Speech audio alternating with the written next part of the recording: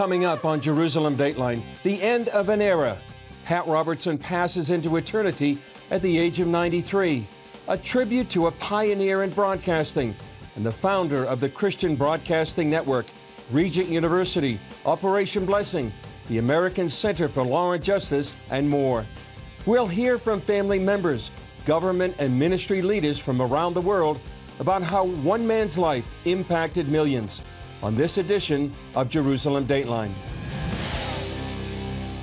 Hello and welcome to this special edition of Jerusalem Dateline. I'm Chris Mitchell. The Christian Broadcasting Network is mourning the loss of its founder and chairman, Pat Robertson, who died in his home on June 8th, surrounded by family at the age of 93. Pat was a leader in the worlds of broadcasting, Christian ministry, education, politics, news, and law. He was an accomplished visionary, but at his core, he loved God with all his heart and exhorted others to do the same. Here's a moment from a CBN Week of Prayer 5 years ago. What is our obligation? Do you love the Lord your God with all your heart and your soul and your mind and your strength? That's the number one commandment. God says this, because you have set your love on me, therefore I will rescue him, I will protect him, he will call on me and I will answer him, I will be with him in trouble, I will deliver him and honor him, with long life I will satisfy him and show him my salvation. Now folks, that's the reward of loving God. Throughout his adult life, Pat took risks that might have seemed wild in the world's eyes, but in retrospect paid off. His was a journey that affected his home state of Virginia, the U.S., and the world for great good. John F. Kennedy was president when Pat Robertson, an ex-Marine and the son of a U.S. Senator, opened a bank account with $3 and created a broadcast network that would one day reach 6 continents. In 1966, he began hosting one of the longest-running programs in television history. And from the set of the 700 Club, Robertson transformed Christian television. Oh, we've got a wonderful audience and a wonderful program. Pat had a heart to see people, I think, come to faith in Christ. He had a heart for taking the gospel and presenting the gospel and using television as a means to do this. And he was an innovator. And I think God just blessed him and used him because his heart was right. By 1988, he was running for president. When you think of Pat Robertson, I think one of the major lessons you learn is that if you have a dream, go after it. Even if you fall short of it, to go after the presidency against all odds. Robertson expanded his political influence, bringing thousands of evangelicals into the process with the founding of the Christian Coalition. He also started the American Center for Law and Justice to protect religious freedoms. Pat has always had this vision to go where a lot of people don't go. And you know, when you do that, sometimes you're criticized by people. No question. I was always impressed with Pat and his boldness. And he did it in a nice way. And, you know, he wasn't offensive, but he just spoke the truth. And that offended people. When you speak the truth, that offends people. But that's okay. Robertson received both praise and heavy criticism for some of his political and social comments. But his humanitarian efforts didn't make as many headlines. Through Operation Blessing, he helped millions of poor and needy in every corner of the planet. The ministry has delivered more than 1 billion pounds of food to hungry Americans and assisted the victims of disasters such as Hurricane Katrina. All these homes represented dreams, represented vision, represented the hopes and aspirations of people, and it's all gone. The late Jack Hayford spoke of the ministry's deep and lasting effect.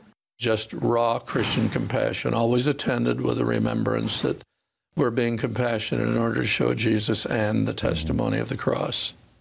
And that's been fairly low profile in his ministry in many people's minds, but globally it has been powerfully impacting.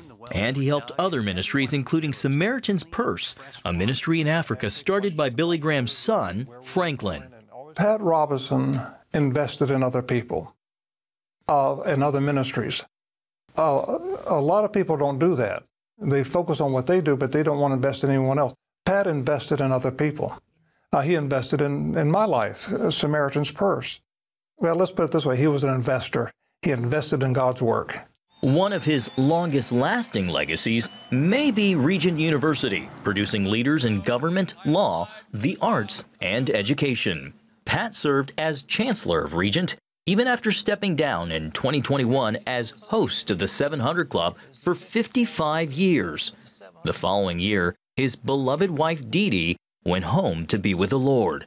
Despite losing the love of his life and suffering several health setbacks, Pat's faith, obedience, and love for God never wavered. What really makes him a giant is that he never pointed toward himself, but to the cross. At the heart of it all, his invitation to pray. Lord Jesus, right now, I confess to you that I'm not ready, Jesus. I surrender to you now, Lord, and I take you as my Lord and Savior. Thank you. In Jesus' name, amen. Coming up, one fateful day in June 1967 changed history and fulfilled prophecy and established a link between Israel and CBN that continues to this day.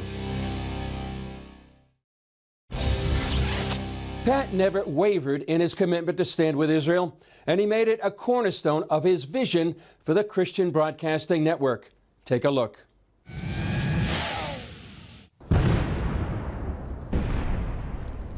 On June 5th, 1967, the Six-Day War began, and Israel would reunite Jerusalem under Jewish rule for the first time in 2,000 years. On the same day, CBN broke ground on the renovations for the old studio at WYAH. Israel is the chosen people. They are the chosen nation. And so in 1967, for CBN to break ground at the same time the Six-Day War was for that enormous significance that the two are now tied together. That bond was strengthened when Pat traveled to Israel in 1974 to interview Prime Minister Yitzhak Rabin. What would you ask of the United States? Well, if one wants to see any future to the free world in the right sense, to the democratic way of life, I believe without strong America, the future might be not as hopeful as it can be with a strong America. He knew that if America was strong, Israel would be taken care of. Well, I went back to our group that was with me up on the Mount of Olives where we were staying, and that night I made a vow that I personally, in any ministry that I was associated with, regardless of the cost, that we were going to stand with Israel. For this area, let's do that for the whole, just lay our hands on it. Pat began praying for a way to broadcast into Israel. Wonderful people. Years later, he was offered a TV station in southern Lebanon. And here was one on the border of Israel, and it was being given to me. But I knew that I shouldn't put my hand on something in that volatile region without it being cleared for sure by the Lord. Pat prayed for a sign for confirmation, specifically that he would receive something of gold as evidence that he should take the station. Days went by, but no gold, until he checked his private mailbox. Inside, there was a letter, and there was several pictures of gold coins, 24-karat gold, struck in a mold by Pablo Picasso. And he said, I want to make these available to CBN. That was the evidence. So I said, all right, we've heard from the Lord. And so we got the station. Pat Robertson, in the name of Messiah Jesus, I'm pleased to hand you the keys to Jesus Star of Hope television station right here in the Holy Land Spring of 1982, Middle East Television, a CBN-owned and operated Channel 12 TV station, was put on the air. With access to 12 nations in the region, METV used popular programming like NFL football, soccer, and the hit TV show Touched by an Angel to attract viewers. People then stayed tuned for the 700 Club. METV was the pioneer. Nobody was doing that, and it had awesome impact among the Arab-speaking population to the north towards Lebanon and to the east of Syria and Jordan and across Israel. Pat also enjoyed warm friendships with many leaders in the Holy Land who saw his loyalty and commitment to supporting Israel. Former Israeli ambassador to the U.S., Michael Oren, a frequent guest on the 700 Club, remembers how Pat stood with Israel. For the state of Israel, where can we begin to talk about? We're talking about support for Israel during some of our hardest times, support for Israel's right to defend itself, our right to exist as a Jewish state. I remember during the dark days of the Second Intifada, 2000 to 2004, 2005, when there were no tourists in the state of Israel, the hotels were empty, the flights were empty. It was Pat Robertson and the evangelical communities who revered him, that kept support for Israel and our economy going through those very dark days. We owe him an historic debt. I owe him a personal debt. And for that reason, I will say most emphatically, may his memory be blessed forever. In 1974 on the Mount of Olives, Pat vowed to the Lord he would always stand with Israel and the Jewish people. Well, he certainly kept his vow to the Lord, and we are the grateful recipients. Jerusalem Deputy Mayor Flor Hassan Nahum remembers Pat's friendship and love for the city of Jerusalem. We had no better friends than leaders like Pat Robertson for the city of Jerusalem, for advocating for the embassy move, for advocating for the full recognition of Jerusalem as a capital city of the state of Israel and the Jewish people. He saw us as no less than a holy proof that God exists. The plight of the Jewish people, how we got here, for him was nothing short of a miracle. In 2010, the International Christian Embassy Jerusalem presented Pat with a Lifetime Achievement Award for his unwavering support for Israel. He stood up for Israel and made that commitment to stand with this nation well before a lot of the major Christian leaders did back in the 70s. I think Israelis know that he was one of the pillars and the pioneers and patriarchs of Christian support for Israel today. Prime Minister Benjamin Netanyahu tweeted, "He was a great friend of Israel, second to none. Over the decades, he led millions of his followers in supporting the Jewish state.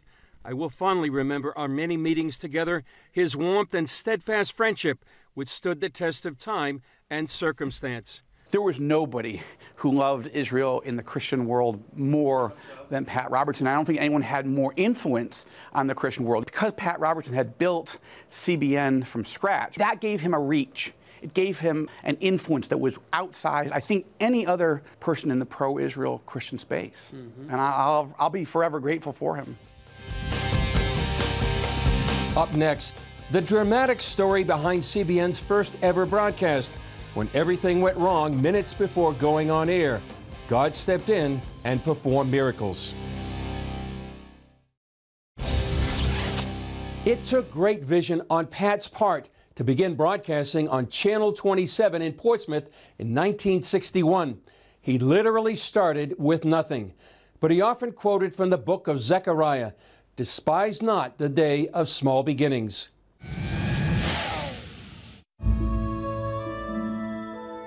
With some early donations, Pat got the FCC license for Channel 27 with the call letters WYAH, the first three letters of the Hebrew name of God.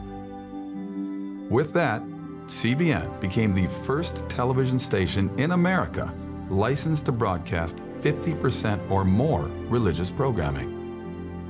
The studio was far from being ready, and Pat still owed RCA $5,000. But that didn't stop him from scheduling CBN's inaugural broadcast for October 1st, 1961. I didn't have the money on the day we were supposed to go on the air. And I opened the Bible, and my eyes fell on the Psalm. It said, the salvation of the Lord is at hand. And I thought, it's coming. And I just began to praise God. And on the way to church that day, I encountered a friend, and I said, come over to the station. We're going on the air today. And he stopped by, and 15 minutes before 1 o'clock, when we were supposed to go on the air, I said, look, I'm short $5,000. And he bowed his head, put his head in his hand. He said, I'll let you have the 5. And I said, okay, we're ready to go. Of course, the engineer didn't believe we'd get it, so he wasn't ready. By 3 o'clock in the afternoon, the engineer had cobbled together the broken equipment, and the Christian Broadcasting Network made its television debut. CBN, the Christian Broadcasting Network, presents the following program. It was a snowy black and white image of Pat preaching the gospel in front of a dry rotted curtain and a cardboard cross. My church was there in that little station. It didn't look too impressive, really, to tell you the truth. We had this tiny transmitter, and I didn't know if we were on the air. We didn't have a monitor.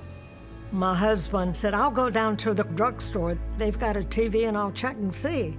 He came back and said, we know you're at least getting to the corner, which was less than a block away. It wasn't very far. But it was a start, one that was riddled with challenges.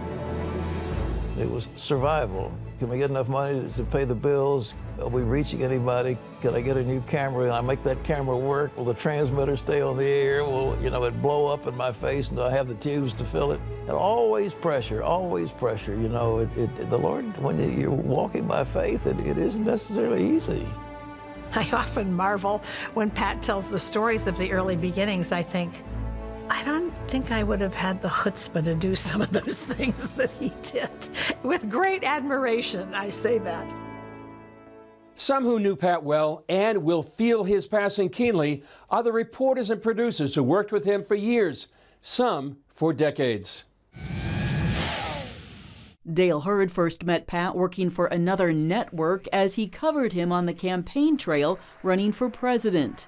I remember being so impressed with his breadth of knowledge about policy issues, and that was the beginning of my coming to CBN News. Gary Lane was his senior campaign press secretary and remembers a tough day on the trail when he asked Pat why he was running. He said, because God has told me to do that. And he said, I can't expect Christians to get involved in the political process if I'm not willing to put myself out there and do the same. George Thomas traveled to India with Pat and remembers incredible ministry, including speaking to a crowd of 500,000 people in New Delhi. Yeah, I'm fixing the mic, and he says, pray for me. I'm nervous. And I said, sure. And I put my hand on him, on his chest, and I just prayed with him. And then a few minutes later, he goes up and gives this powerful message. And after, half an hour, 45 minutes of preaching, half the crowd give their lives to Jesus Christ. And it's a powerful moment. Jerusalem Bureau Chief Chris Mitchell says Pat's vow to stand by Israel in the 1970s not only endured for his lifetime, but made a profound mark around the world and at CBN. Pat kept that vow, and I believe the CBN global family has been blessed because of Pat's steadfastness and faithfulness to stand with Israel and the Jewish people. But perhaps Pat's biggest legacy for reporters and producers was his life of faith. When I think about Pat, I think about how he listened to God. He was always listening to God. When I think of Pat and his life and his legacy, I think of what the Bible calls an oak of righteousness, giving shade to generations. I believe Pat's legacy centers on the idea of his obedience and also his audacious faith. It's what led him to do foolish things in the eyes of the world, like starting a Christian broadcasting ministry with no experience, with little support, and barely any finances. Reporter Abigail Robertson, who is also Pat's granddaughter, says this giant faith never wavered, even in his last moments. We walked in the door, and it was really the first time that he acknowledged that he was nearing home. He was probably heading to heaven soon. And we walk in and he goes, I've been asking the Lord, what do I need to tell them? What do I need to share with them? And he just looked at us and he said, trust God. God is always faithful. Never, ever, ever has He failed me. Never, ever, ever has He let me down. Still ahead, Pat leaves us with a legacy that has touched millions around the globe. He shares an intimate look at what it means to be a servant of God when we come back. It was always a thrill in these last few years to catch Pat in a reflective moment. Here are two of those moments. One when Pat's great friend Scott Ross was asking about his book, I Have Walked with the Living God, and the other from an interview in recent years. Pat Robertson, I have walked with the living God. Right. Now, I know someone wrote a book years ago, I Walked with God. Yeah. But you walk with the living God. That's right. What's the difference? Well, the God that I know is the one who's with me every day, every minute. In Him we live and move and have our being, and that's the idea. I mean, He's not far from any of us, because in Him we live, and with Him, He's a living presence in my life. Like Adam, you know, he walked with God in the cool of the evening. It stands out above all else is that God is faithful. He absolutely is faithful. He absolutely does what He says He can do. We can absolutely trust Him. God is alive. He is present. If one thing I could tell people, you can trust the Lord. I think that more than anything else is that God is faithful. He does what He says He'll do. Pat's life and godly example affected us all here in the Jerusalem Bureau, and me personally. We love Pat. We will miss him, but because of our Christian faith and trust in Jesus, we believe we will see him again, and believe he has already heard those words from the Savior he loved with all his heart. Well done, good and faithful servant.